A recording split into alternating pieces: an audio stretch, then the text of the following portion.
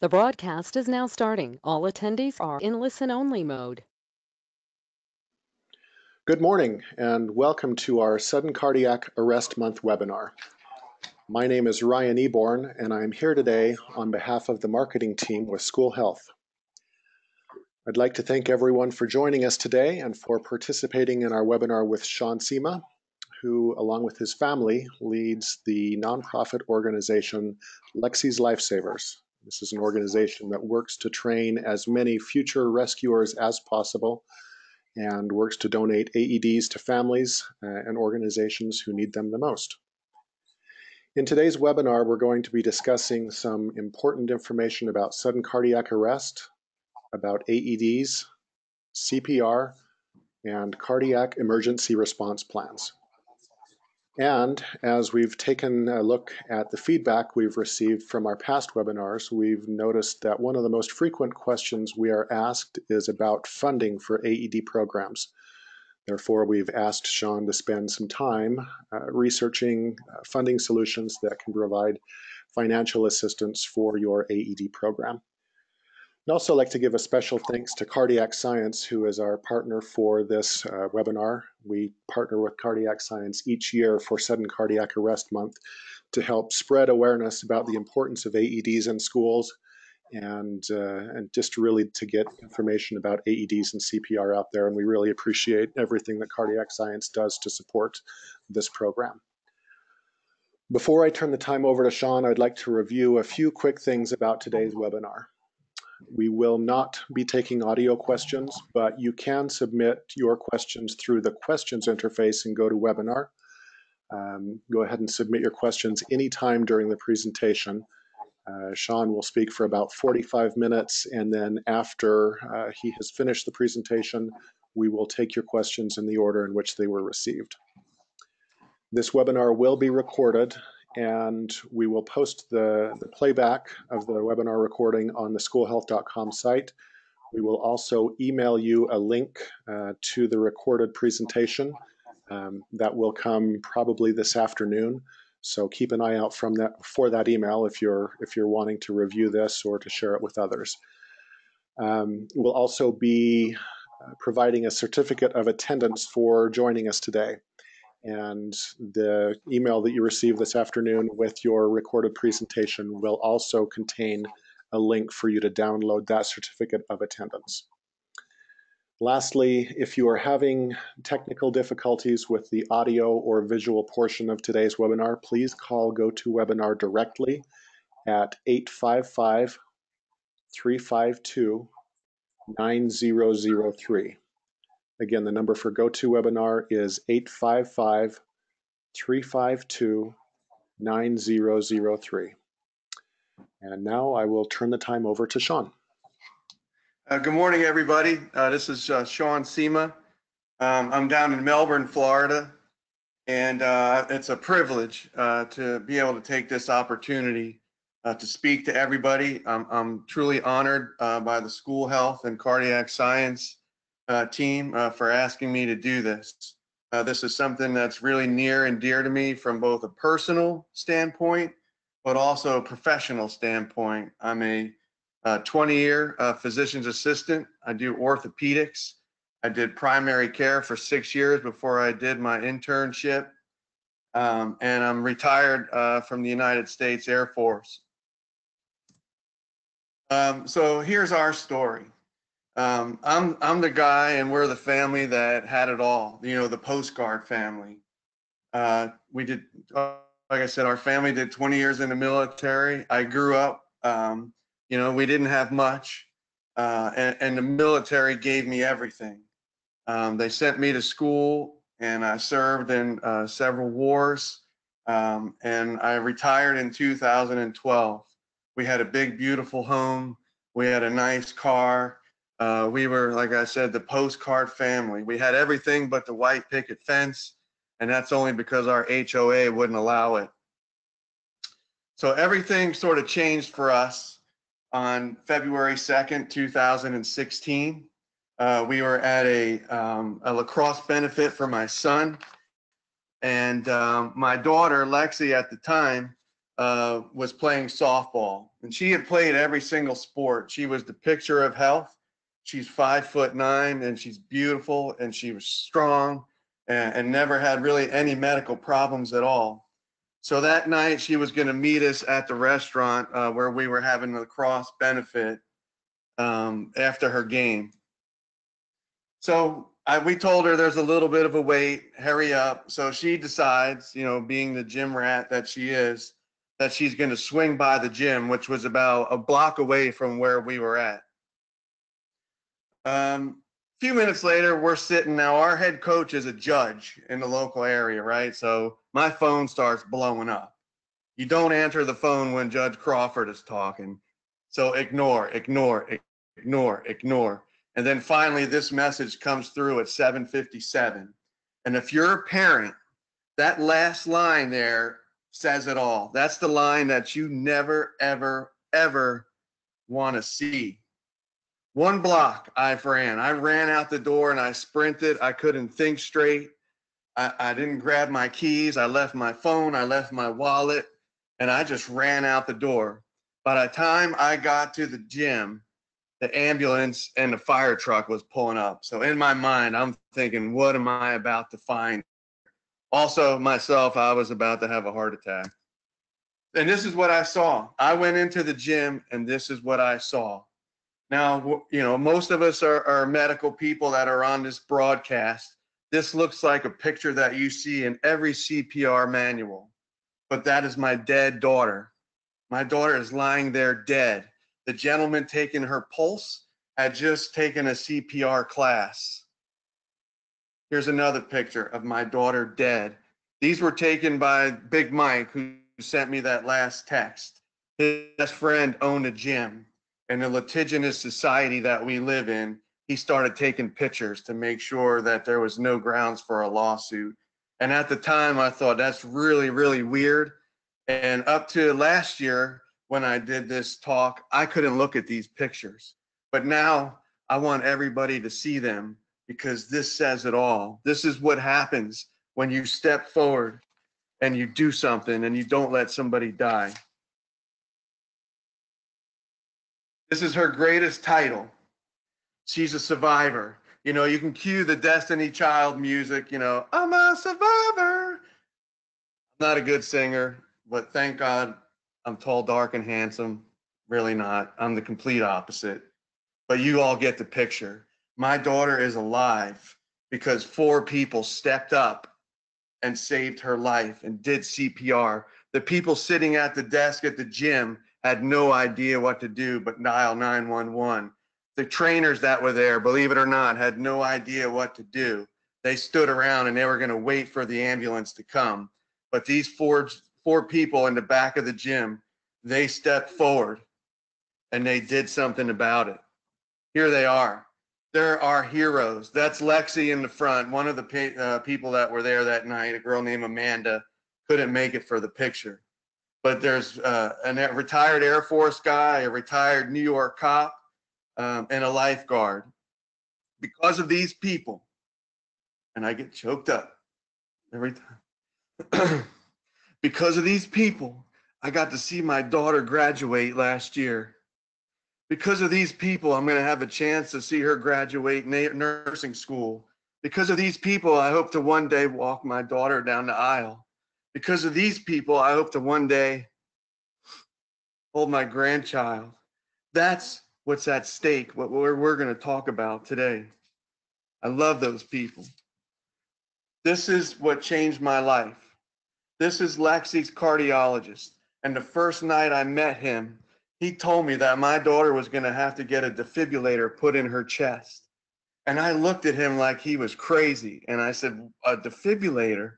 And these words have always stuck with me. Mr. Sima, you have no idea what just happened to your family. Only 7 out of 100 people survived what just happened to your daughter. And I was in shock. Like I said, I'm a 20-year PA. And I don't say that to be braggadocious, like I'm super smart. I tell people that because I felt like a dummy. I felt uneducated. I felt like how did I not know this? So we were in the hospital for 2 weeks. And I started doing research, and I started looking through all the facts and all the figures, and I was astounded. And people ask me, well, why are you so passionate? Why are you trying to do so much in this world? And it's because, number one, I made a deal with God when I looked at my dead daughter on the ground.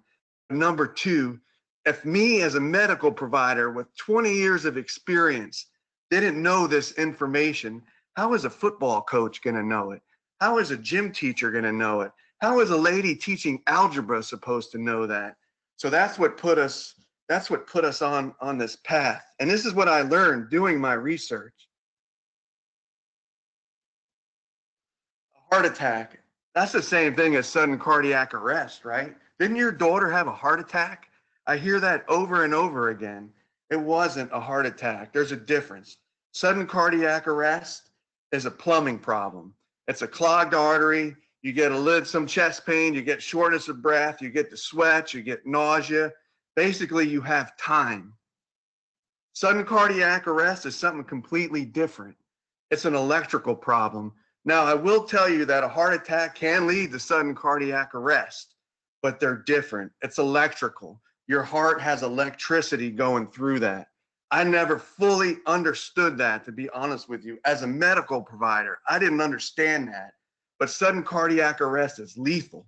My daughter was dead before her body ever hit the ground. She was running on a treadmill and she died midair. So what about statistics? This was my face. This was my face. I was, really? This is what's going on? So every day, 1,000 people die in our country from sudden cardiac arrest. 4 plane loads of people crash every single day. Anywhere from 325 to 400, the statistics sort of vary, but over 325, that's pretty well established. Those people die every single year in the United States. Right now, only 10% survive. That means if you have 100 people laying on the ground in today's environment, only 1 is getting up. With quick recognition and fast response, over half of them can get up. Now that you might think, well, that's great, but you think about it when one of those is your loved one. What about at home? Most of your sudden cardiac arrests don't happen in the hospital. They happen at your house. So what does that mean? That it's probably going to be your loved one, and you're going to find out what you do in the first really 1 to 3 to 5 minutes is going to determine if that person is going to live, and it's going to determine the legacy of your family forever. Let's look at this. So sudden cardiac arrest, we'll say like the American heart, 325,000 people every single year. Look at every one of these other problems in our country: firearms, suicide, drug overdose. We can't talk enough about any of these issues. Motor vehicle accidents. But if you do the math and you add up every single one of these, they barely equal the number of people that die from sudden cardiac arrest. Where are the TV commercials for this? Why are we talking about everything but this? It makes no sense. How about you guys? The number 1 killer of student athletes is sudden cardiac arrest. The number 1 killer on school campus is sudden cardiac arrest. It's not guns. The number 1 killer of NCAA athletes is sudden cardiac arrest, not concussions and broken necks. The number 1 killer in the workplace is sudden cardiac arrest. Pretty much, if anyone ever asks you what's the number 1 killer of anything, you're going to look like you're super smart, because if you say sudden cardiac arrest, there's a high chance that you're going to be right. Let's break it down a little bit more. How many kids die per year from sudden cardiac arrest? Statistics show at least 7,000. That's approximately 20 kids a day, every single day in the United States. We don't hear about it because you might have 1 in Florida, 1 in Oregon, 2 in New York. It's not like our school shootings where, the news media converges down on 1 high school, but approximately 20 kids under the age of 18 die every day. Approximately 1 in 300 kids are walking your hallways with a heart condition that put them at risk to die. This one blows me away. So approximately 1 in every 25 schools in the United States is going to have somebody dead on campus. Now, it might be a kid, it might be a teacher, it might be the custodian, it might be the father in the stands at the football game, it might be grandma showing up to see Junior, perform in the school play. I just did the math a little while ago. So there's 132,853 schools in the United States. Do the math. That's a lot of people. And that's where you guys step in. Are you ready? So CPR, I love this one. I had to throw this in. This is sort of where we're at. We don't have an excuse. Short arm disease, that's one thing that my kids always say when they ask me for money. But it goes in our society today. People are not ready to respond. Well, let's look at state requirements. And this is new to me. I'm a big advocate of every kid in the United States learning CPR in school. I took for granted that most states in the country have laws that say, yeah, the teacher, somebody needs to know CPR on campus. So as you can see here, the states in red, they do have some legislation on that. Look at all the other ones, including my Florida. It's embarrassing. We're not a third world country. We're the most powerful country in the world. And here's just a breakdown. One thing that I found really, really interesting was Colorado. They have a requirement for one person on campus to know CPR. The majority of the rest, it's gym teachers, driver's ed teachers, but that's just not enough. It's not enough. So who should know CPR? The school nurse, that's a given, right? We're all medical people. We should know CPR. Coaches and athletic trainers, yes, because 66% of kids that drop dead usually drop dead while they're doing some kind of an athletic activity.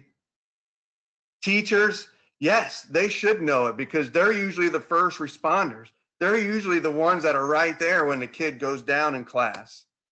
And we'll just fly through these other ones here.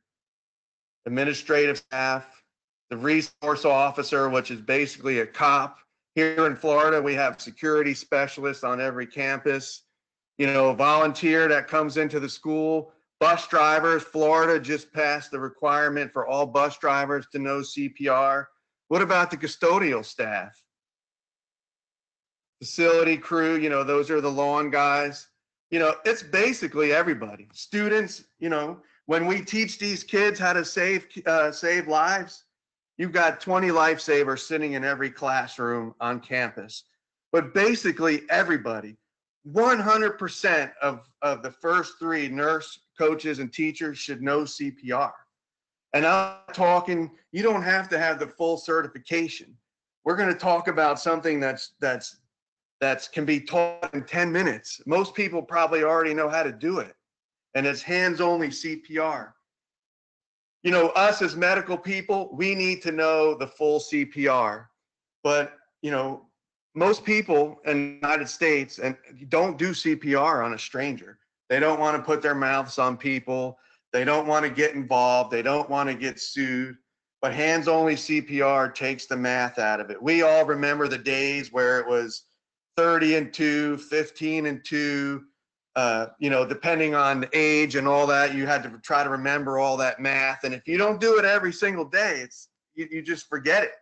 But now, it's 3 simple steps. Call 911, call for an AED, and start doing CPR. And again, here it is. Call, push, shock. 3 simple steps. When you go blank, which you're going to, if and when it happens to you, you are not going to remember anything. Take 3 seconds. What do I do? 911, call for the AED, and start doing compressions. We shouldn't have to wait for the nurse, or definitely don't wait for the fire trucks to show up. And again, the AED, we call that the finger of God. It's the Control-Alt-Delete button. It's the turn the computer off and turn it back on, restart. This is the thing that saves people's lives. There's no doubt about it. So one thing I didn't even realize, this is sort of a new development, but women do not get the same treatment when it comes down to CPR. This was super shocking. 27% more women die every single year from sudden cardiac arrest. And why is that? And it's sort of shocking. They're more likely to die because people are afraid for a multitude of reasons. I didn't know this, but since 1984, more women have died than men from sudden cardiac arrest. So what do? We all pretty much, I can guarantee everybody on this call right now would step in. But why are people less likely to step in? Right? We live in a very litigious society. People are ready to sue for everything. So therefore, we don't react. We're afraid. We're afraid we're going to be accused of sexual harassment for inappropriate touching. We're afraid of causing physical injury, right? Women are more delicate. But I'm telling you, if you snap some ribs and they survive, they're alive. If you do nothing, if you turn and go the other way, they're either hurt or they're dead. You got to step in. Poor recognition, right? A lot of women don't have oh my God, I'm having crushing chest pain. A lot of times they get an upset stomach. A lot of times people look at women and say, oh, she's a drama, which this blows me away, but apparently it's in the statistics. Oh, she's a drama queen. She's faking. I heard a story last year of a woman that went to the ER and was having incredible chest pain, passing out, writhing on the floor in pain, and they thought she was faking it. And by the time they came out to get her, she was dead. And again, the misconception that breaths make CPR more challenging, right? A lot of people are afraid of this. Our current CPR mannequins, they're all built like Brad Pitt and Zac Efron. They're all ripped. There's no body tissue on them. But when, I don't know if some people remember Dolly Parton or Sofia Vergara, when they go down, what do? A lot of people look and say, well, I didn't learn what to do. Do I put my hand between her breasts? What do I do? And that's where, you need the training. Now, this mannequin that they're showing here is set to hit the market really soon. So it's going to give people some definite, hands-on training. They call this the Womanican, and it should be coming soon.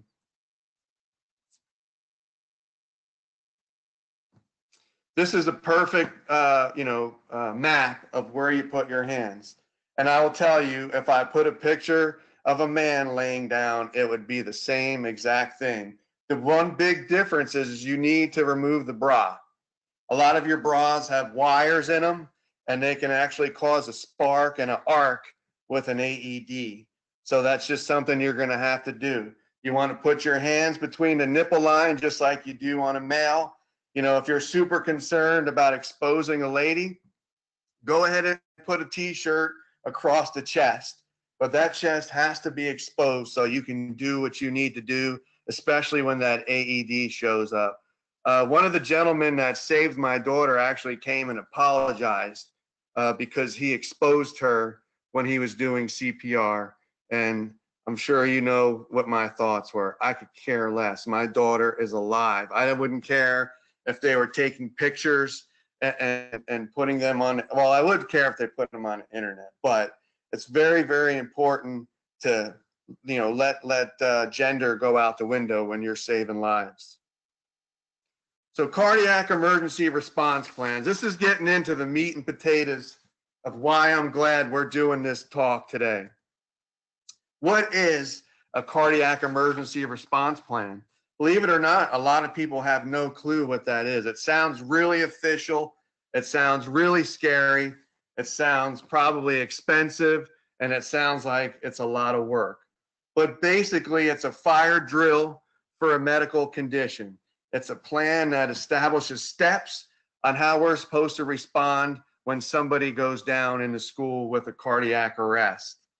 Why do we do this? Well, because right now on campus, anywhere from 92 to 95% of people die on campus. And it's usually because of chaos, chaos, chaos, chaos. We'll talk about it a little bit more, but I'm going to tell you, when we're at the football game and it's 4th and 1 on the goal line, the coach doesn't call PA Sima out of the stands to make the call. But yet we expect Coach Smith to know exactly what to do when a kid drops down in front of him, and it's supposed to go smooth, and he's supposed to save his life.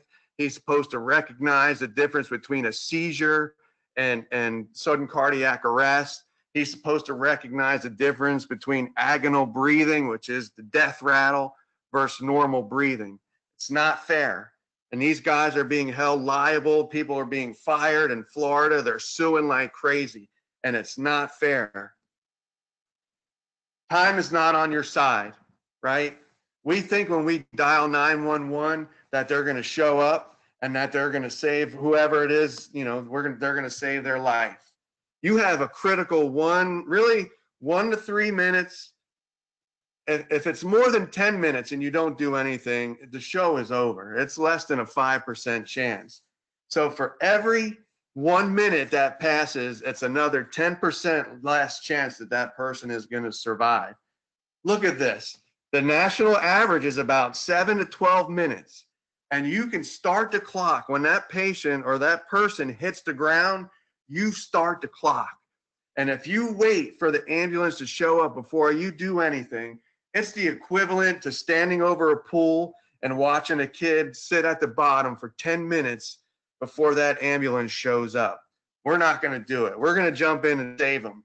And that's what we need to get across right now. My daughter waited 15 minutes. She would be dead right now. She would be dead if it wasn't for those 4 people in that gym last night. And there's studies out there done by the University of Washington that if you can respond within 1 to 3 minutes with CPR and get an AED on and shock that kid before 3 minutes, 9 out of 10 are getting off the floor. 9 out of 10 are resurrecting off the floor from death. Right now, we have 8%. That's it. And it's chaos. It's because we don't recognize. And the reason that is we don't practice. I wanted to show this. Actually, I'm going to ask everybody to go online later and go to YouTube and Google volleyball player, sudden cardiac arrest, Georgia. This is Claire. So I did some screenshots, and one of the main reasons is I want to sell something that's so important to you guys. And when I mean sell it, I mean push it over the top. So Claire was at her volleyball game, grabs her chest, she falls over, she's dead. Within seconds, 5 or 6 people come running out of the stands. They call for an AED at 32 seconds. They continue CPR. They get the AED on her. And this is really, really important. So the AED begins analyzing, and at 2:18 into this, the AED calls for a shock. And I want to take one step back and tell you all that not all AEDs are the same. The same story that happened here happened to my Lexi. That guy told me that when that AED said push the button, he nearly passed out. He didn't want to do it because he didn't want to hurt my daughter, but he just threw caution to the wind and he did it. The same thing here. I've read the story from the teacher that pushed this button. The reason that those 2 highlights are there, because at 2:18, that AED called for a shock, and she didn't push the button. She waited. She was so afraid that she was going to hurt Claire.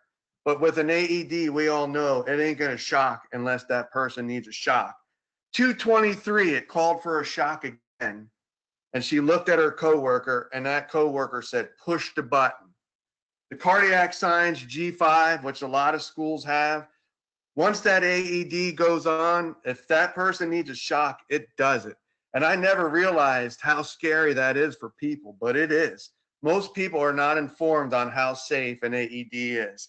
And again, the story goes on and Claire survives. But if you have a minute, you need to please watch that because it's eye-opening and it's shocking.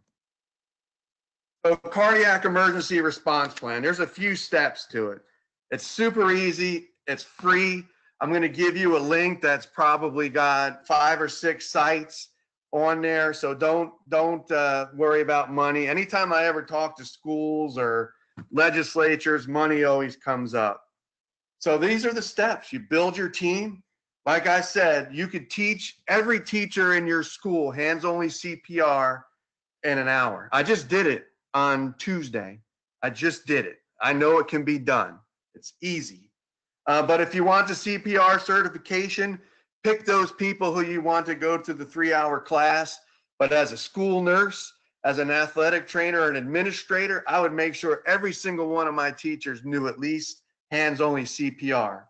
You want to document your plan. You want to call EMS and you want to collaborate with them. You want to make sure that your AEDs are accessible and that they're properly working, and we're going to go into that. And then you want to conduct 2 to 3 drills a year. And I just want to go back to working with the local EMS. I've seen several lawsuits here in Florida where EMS was called. Nobody met them at the gate. They couldn't get to the football field. They had to jump the fence. They had to try to drive around to find another entrance.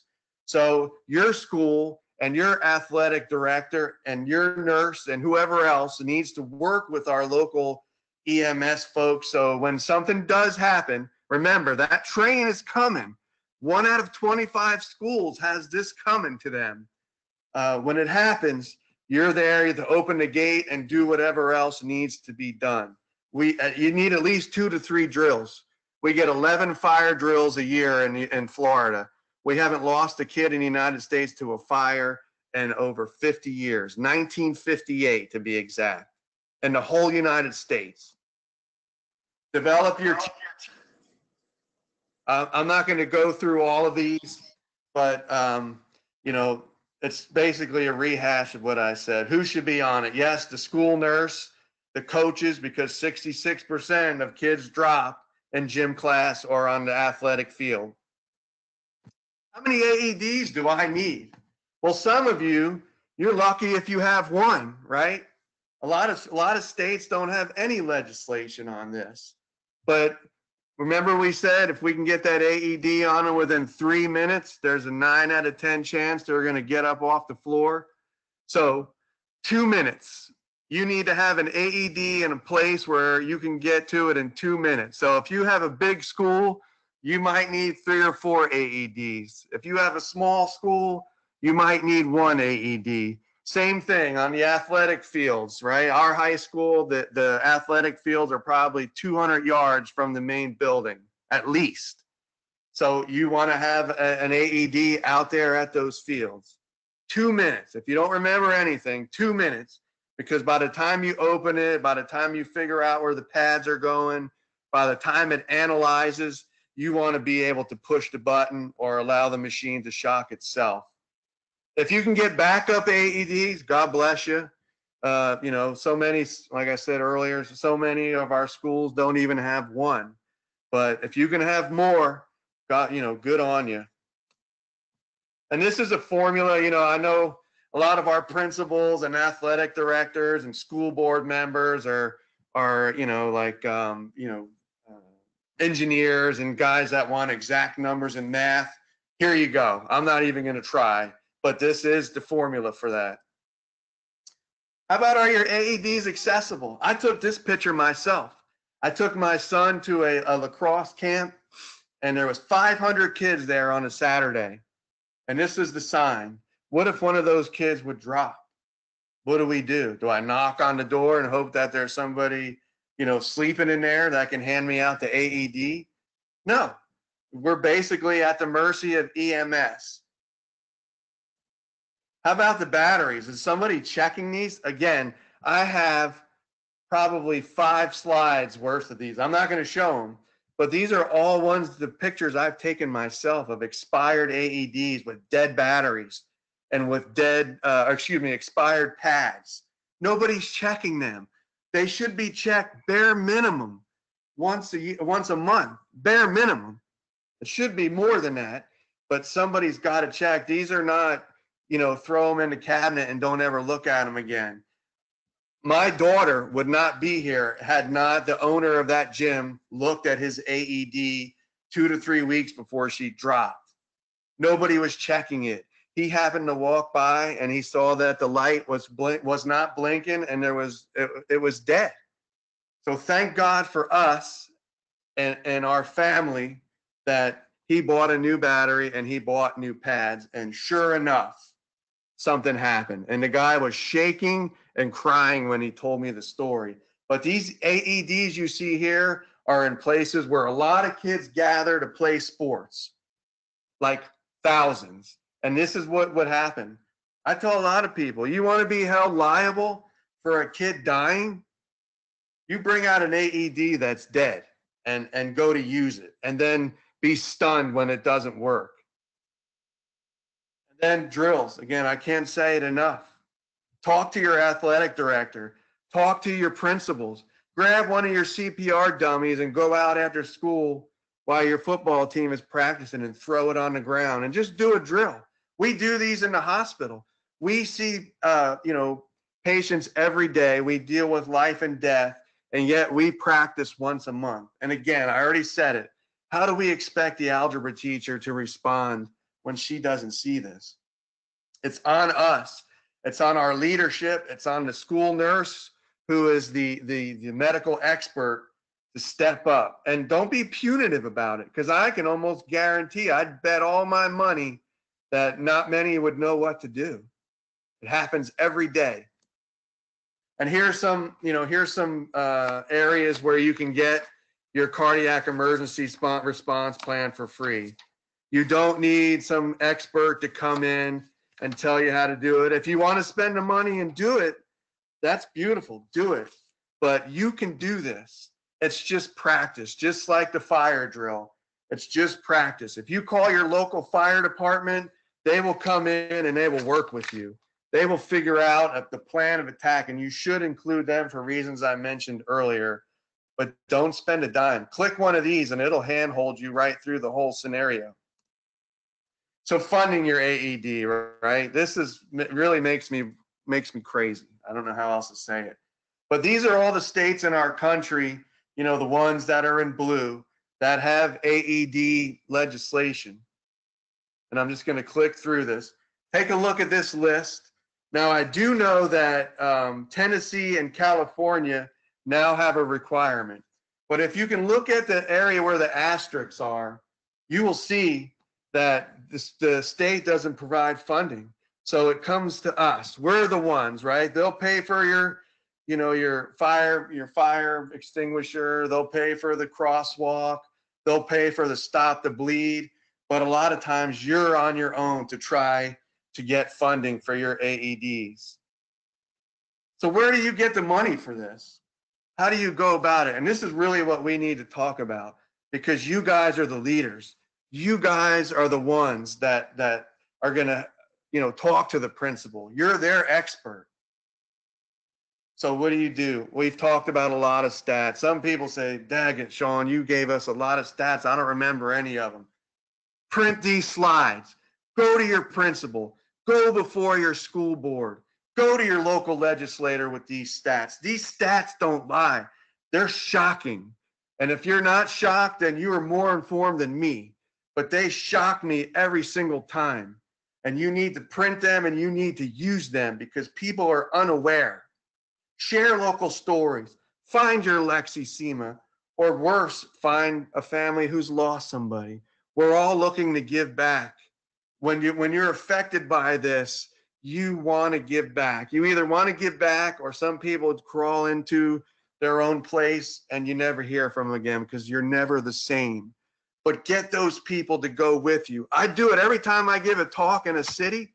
I go online and I print off 10 stories and I just screenshot the picture, because most people don't hear about it. This isn't front page news. That kid is loaded up into the hearse. He's taken to the funeral home. There's a blurb in the newspaper, and then you rarely ever hear anything about that kid. Find your politician. I found me a school board member here in Florida, and that guy has been rocket fuel. We have blasted off, and this guy is just as passionate as I am. But it took me going in and sitting down with him and telling him the facts and sharing stories and letting him know these statistics. You know, be nice with the media, right? The media is everything, because now we have social media, so that's helpful. But the media will help get your story out and get it on the front page, get it on the internet to inform people.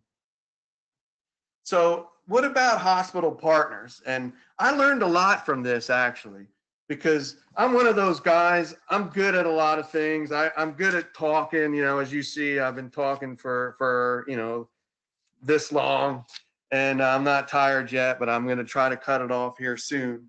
But I'm not good about money. I don't want to be the, oh no, here he comes guy, right? He's going to ask me for something. How much money does he need now? But we have to swallow our pride, because lives depend on it. But one of the big areas that people, you know, where they go to get money is through hospitals, right? A lot of our hospitals have funds, you know, just waiting to donate on special projects. But we have to go in and get it. And that's where you grab the stats and you go in and you start with these departments, the Community Health Benefits Department. And I talked with the lady who's the head of one here on Sunday when I was putting these slides together. And again, I learned a lot. But find a foundation team, the marketing outreach. If you don't know any of these people, find a local cardiologist and go in and talk to them and share your story and share the problems and share how vulnerable our kids are at school. One thing I didn't realize too is there's nonprofit hospitals and then there's for-profit hospitals. From what I understand, the for-profit hospitals are buying up the nonprofit hospitals, but the nonprofit hospitals are mandated. If they're going to keep their nonprofit status, they have to have a community benefit program. And that part of that program is focusing on unmet needs in the area. If you're in one of those states that doesn't have an AED policy, or if you do and they're not giving you any money for it, I would go here first and find out, is it a profit or a for-profit? Now, the for-profits, they're a little bit tougher. They're not mandated, and they have to answer to shareholders. So every time they give $5,000 for you to buy 4 or 5 AEDs, they have to share that with their shareholders. But like my source told me the other day, if you can get one to support your cause, then you're set on a trajectory to get others, because nobody wants to be outdone for the feel-good stories. I always love to say, kids and puppies. If you include those in anything, you're liable to get exactly what you want. Other sources, these are no-brainers. But the problem is nobody understands this. The PTA, you know, the booster clubs, the Rotary clubs, again, kids and puppies. When you share this information, and I guarantee you will blow their mind, when you share this information and you tell them that all this is going on, but our kids are not protected, you're going to get money. Honestly, I've been thinking about a lot this. You go to school X, we'll say Vieira High School where I live. If I went on their Facebook page and I said, you know, Mom and Dad, our kids go to a school that doesn't have an AED, that doesn't have people specifically trained in CPR. We have 2,000 kids in our school. If each parent would donate $2 to $3, we could buy 3 AEDs. Wouldn't you do that? I'll tell you, you'll do it. I've looked at my kid dead on the ground. And if you said, Mr. Sima, how about $1,000? How about $10,000? How about $1 million? How about everything that you own? You would do it, because there's nothing like your kids. There's nothing. If your kid dies, what do you have to live for? Social media, Facebook, Twitter, Instagram, Amazon Smile, PayPal, you know, you can set those apps up where they'll donate money for an AED. Crowd sharing, again, that's like the GoFundMe. Got AED, you need to circle that and hold on to that because they donate a lot of AEDs into school systems. GoFundMe, again, to me, that's a no-brainer. I've thought a lot about it. Who wouldn't donate $2 to $3? Go talk to your local McDonald's and have an AED night. Most of these people have kids that go to the same school as yours. They are just uneducated. They don't understand. Again, this goes into a little bit of crowdfunding. Here's some sources. You know, Walmart, all these companies have the feel-good resources. Kids and puppies always win. You know, I'm sorry to sound trying to be funny, but it's the truth. You tell people that their kids are in danger, they're going to act and they're going to open up their wallets and give you the money that you need. And then I'm going to close with this. Last year, at the end of October, I did this briefing and did this webinar. And on that call was my old commander. Like I said, I did 20 years in the Air Force.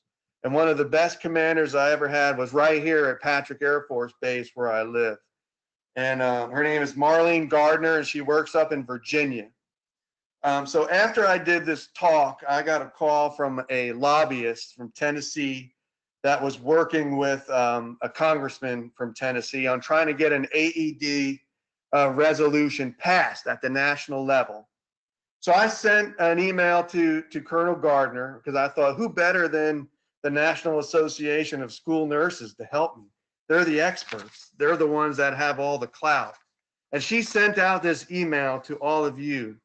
And I tried to reach out. I tried to send a copy of it. I don't know if anyone ever got it, but I want to share this with you. And it's sort of hard to read, but the top line, you know, this is an actual bill that on December 18th that passed in our country. And it's House Resolution 35. It's an AED resolution. And if you want to Google it, Google House Resolution 35 for 2018, and you'll see what you guys were able to help me accomplish. We are the experts. People are going to listen. We have to act. It's up to us. You see your power. This was from like a month and a half. We got together, everybody that made calls, I appreciate it, but this is no-brainer stuff. This prior bill had failed 2 to 3 other times, and this was like a last-ditch effort, and the National Association of School Nurses, some other grassroots people, we were able to get it passed. You've seen those slides. There's so much work to be done, and that's why we need to work together. And you're going to see my email. If there's any information, I want you to contact me. If you want an official copy of this, let me know. The National Association of School Nurses was huge with this. You got power. Our athletic trainers, you have power. In the state of Florida, we're lacking, and we need you guys. And I'm going to go ahead and close with, this is my Lexi. She was able to graduate. She's in nursing school right now. Over in Orlando, and she's alive and well. And that's all I got. Thank you very much. Thank you, Shawn, for that wonderful information. You are a very engaging presenter, and we've received actually feedback during this this last 45 minutes that people are just really really pleased with the way that this time has gone so far. We will go into a Q&A now for just a few minutes that we have left until the top of the hour. I want to remind everybody, if they've got questions for Shawn, you can submit those through the questions interface and go to webinar. We've got a couple of questions that have come in so far. Just to address something that we mentioned at the beginning of the call, your certificate will come this afternoon. In the form of an email. School Health will send out an email that will have a link to your certificate on it. It will also have a link to download the slides. That's a question that came in. And it will have a link to the recorded presentation, which will be hosted on the School Health YouTube channel. So to answer those questions that have come in so far, yes, we will send out an email this afternoon with your slides, with your certificate, and with a link to your to where you can see the recorded presentation. Let me see. I don't have any other questions that have come in for you, Shawn. Your presentation was so good that you've answered everyone's questions. Or they're all asleep, right? I think that we've got a good and engaged audience out there. Like I say, we have received some good feedback. I know that we've got a couple of our cardiac science partners on the call, and they're pleased with the way that things have gone. So that is that's good. Good. Well, without any other questions, I will go ahead and wrap up. Can I add? Yeah, one thing I don't see, and I don't know how I missed it, but is there a way you could add my email, that if anyone does have any questions or runs into any roadblocks, or if there's anything I can do? Yeah. I would like them to have that, and I welcome any kind of question or anything I can do to help through a lot of this process. Absolutely. So go ahead. For your request, Shawn, we will add your email to the email that goes out this afternoon. Okay. So for all attendees, Shawn's email will be included in that email as well. So let's see. I just have some things that have come in here. Question from Jenny. Do you have to be CPR certified to teach staff? For the hands only? She didn't specify, no.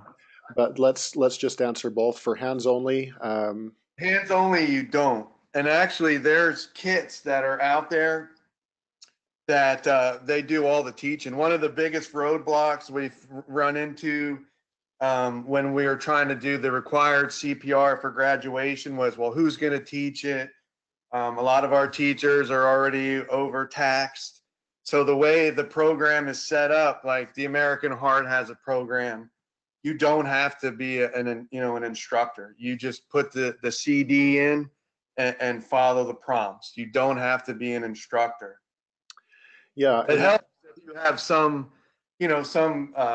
experience, but it's not required. And then obviously for CPR certification, where you're a card holder, then yes, you have to have a certified trainer, educator to put you through the 3-hour course. But hands only, you do not. Well, and that's a good thing to mention, Shawn. We just from School Health sent out an email this morning on the American Heart Association's CPR in Schools kit. That kit will teach up to 20 people to be CPR certified. And it is, as you say, it's very easy to use. So if you're signed up for School Health emails, you'll have received that email this morning about the American Heart Association CPR in Schools kit. So that is an excellent resource. Let me see. I think that's going to take us to about time for today. After we finish the webinar, you'll receive a brief survey as you close your webinar window. The survey is going to pop up from GoToWebinar, and if you just take a few moments to fill out, there's only like 6 or 7 questions. If you just take a few moments to fill out the survey, that really helps us to understand how today's presentation went, what you might like to have seen different, what we could do better, what worked for you as it was. So take a moment to participate in the survey, and with that, we'll let Shawn go about his day, and we'll let all of you get back to your day. Thanks for joining us for our Sudden Cardiac Arrest Month webinar. Thanks to our partners at Cardiac Science for participating with us and partnering to put this webinar on. Have a wonderful day. Thank you all.